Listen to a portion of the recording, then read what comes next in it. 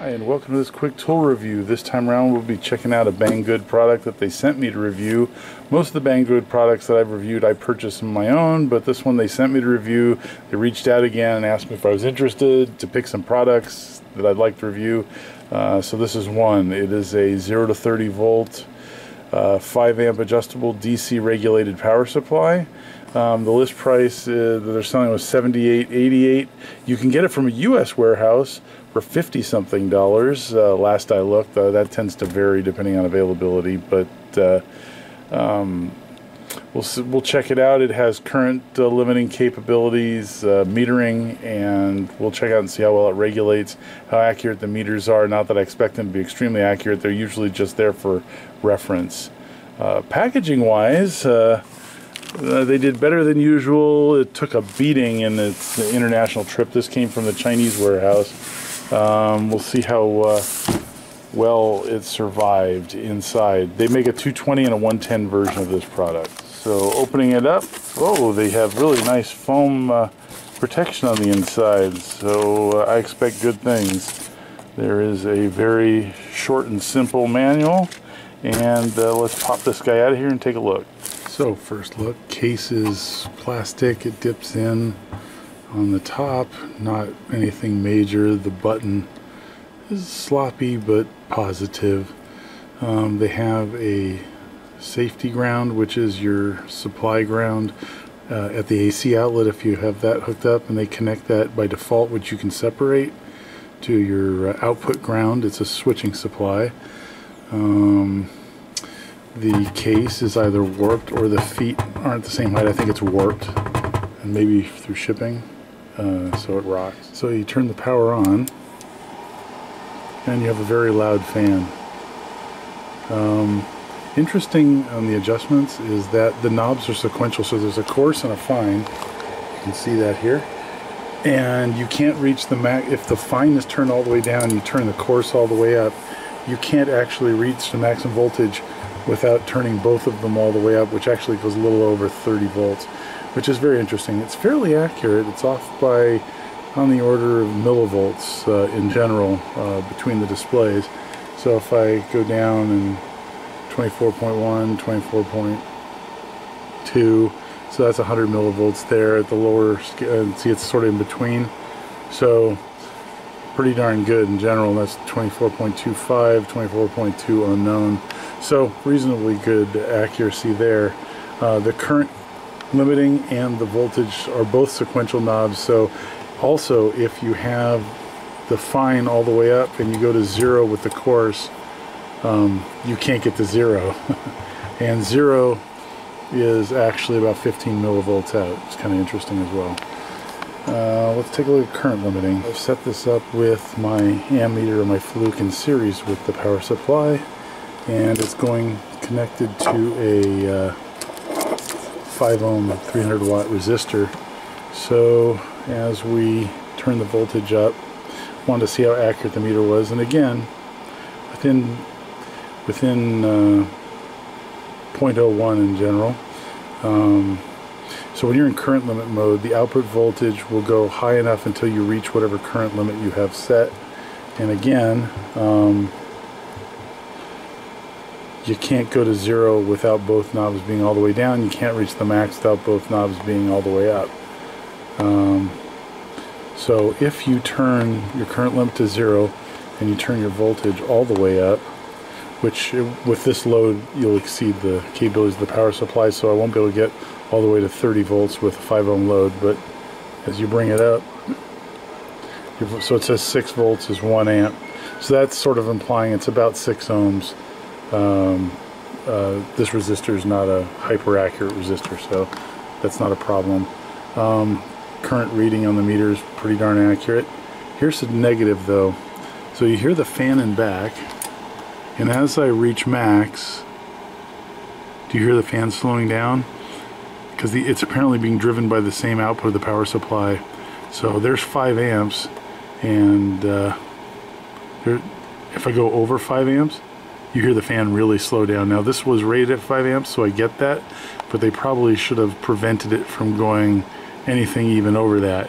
because it actually slows the fan down when you want the fan to be operating at its highest speed. So that's not great. Here's one more useful test. It's set at 3 volts and it's reading 3.011 on the fluke, and here is a load coming on and it drops about 2 millivolts, so the regulation is pretty decent. Let's see what it does at higher current loads. So let's raise the voltage. I've got my current limiting off.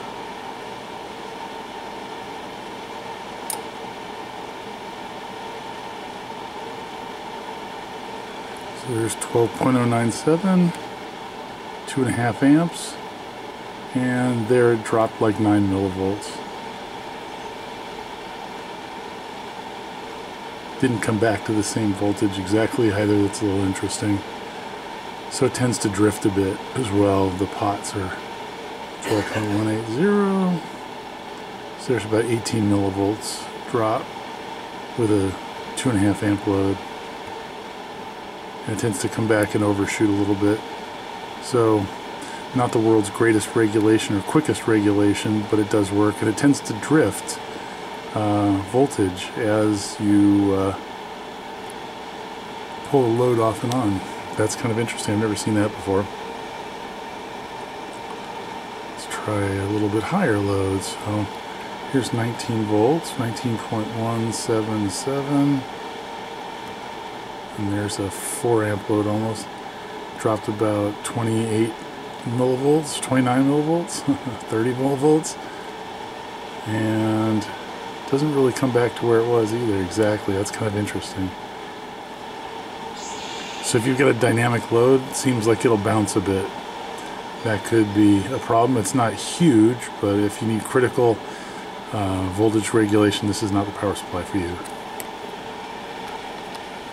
Alright, so we looked at the oscilloscope noise output of this power supply, and that was 500 megahertz bandwidth, full bandwidth, not low pass filtered, and it was peak to peak noise, something like 80 millivolts, and the RMS that is spec'd in the data sheet that comes with it for what it is shows that it's going to be less than 1 millivolt RMS.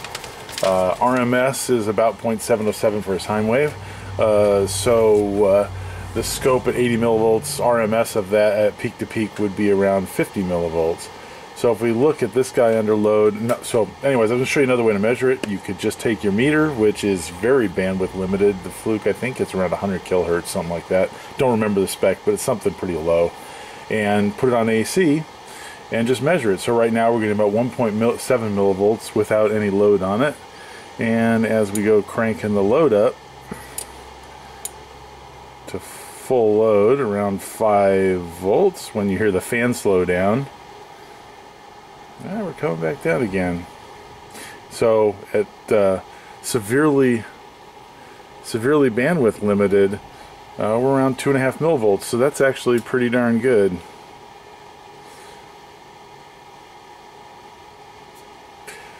So perhaps what they that's what they meant here. They certainly were almost certainly looking for a more optimistic spec. There probably is even a standard for it. I don't know what it is. I'm not a power supply designer, so that may even fall within how you rate spec. But that's not bad, actually. Under full load, only a few millivolts of ripple. Let's see what happens if I crank it all the way up, where we go over 5 and the fan really slows down. And we're at 60 millivolts. So that's what we're looking at in the scope. They're at 50, so there's about what we saw in the scope. And the reason that oh, it just shut itself off. It went into power protect mode. Overheated. I was kind of curious about that, because running a power supply where your fan slows down when you get to the highest current is the exact opposite of what you want.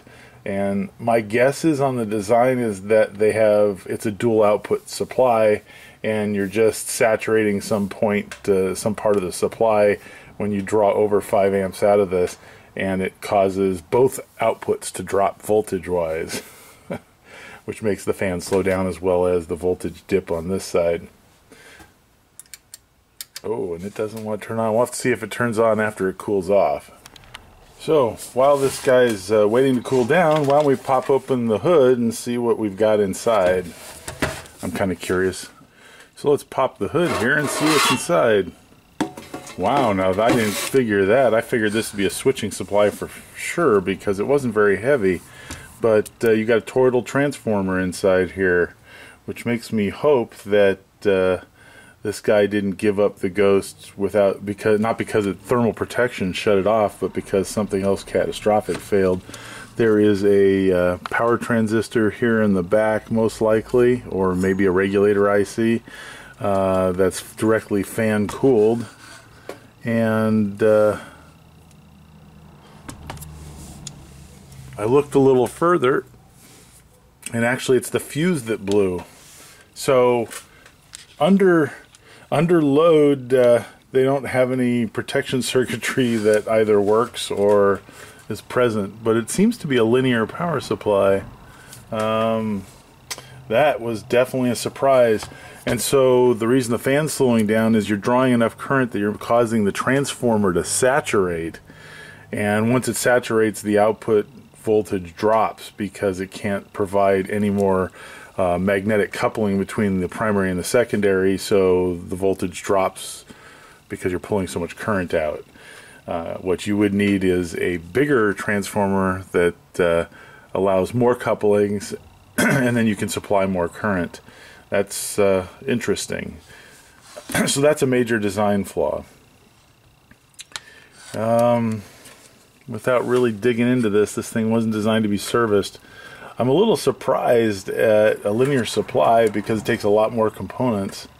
They have meter microprocessor components built in. There was 2 of them, and perhaps just this module is the supply. That's very interesting. So I popped this guy open a little further, and this is just a transistor back here. It's a 2SC transistor, so they're just using that to handle the current, and they make their own linear regulator out of discrete parts here. There is an LM7815 here, which is a 15 volt positive regulator, and that's probably to power the fan and this LM324 quad op amp, single power supply, single supply. A lot of op amps want dual supply so they can, you know, be bipolar.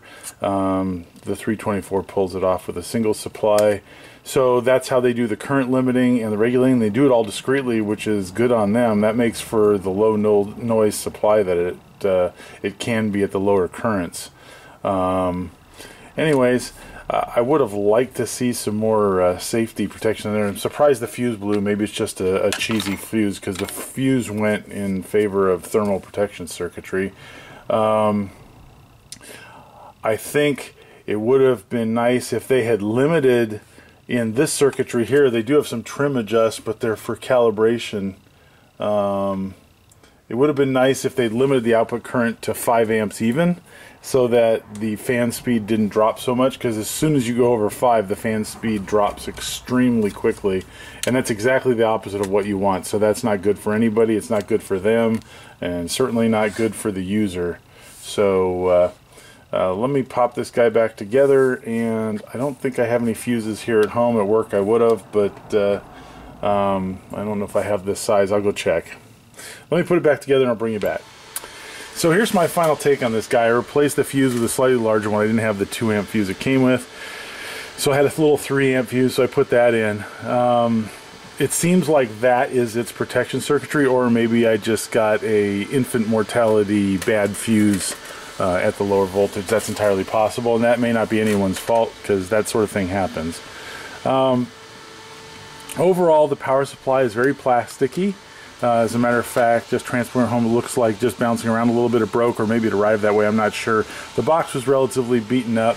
It doesn't sit flat, so it did get tweaked somehow, and the case is fairly flexible. The meters are good. They're fairly accurate. And it's nice to have both a current and a voltage meter, especially when you're doing current limiting. I guess you kind of need it rather than just detents on a knob or something like that. I'm not a big fan of the sequential knobs where the coarse won't reach the maximum voltage without the fine also being turned all the way up. Usually the course would, to my taste, would be able to go the entire range, and the fine would just allow it to go plus or minus a little bit within that range. And to me that makes more sense, but for these guys maybe not. I like the fact that they have an earth ground on front and that it's tied to the basic ground, as is the earth ground in the back of the case, and you can disconnect that if you want so that the power supply is floating. That's also very useful at times. It doesn't look like this power supply has any protection circuitry in it. I didn't see any components that were thermal sensing, so that's not great. It seems like the failure mode of this power supply is run it at full current, the fan slows down, the output transistor overheats, or something up here overheats, and it burns up and it dies. It's really inexpensive relative to name brand power supplies in this market. The second tier power supplies are probably in the couple hundred range, and the premier ones, like in Hewlett Packard / Agilent / Keyence / whatever their name is this month, company, theirs would probably be close to $1,000 for the same thing.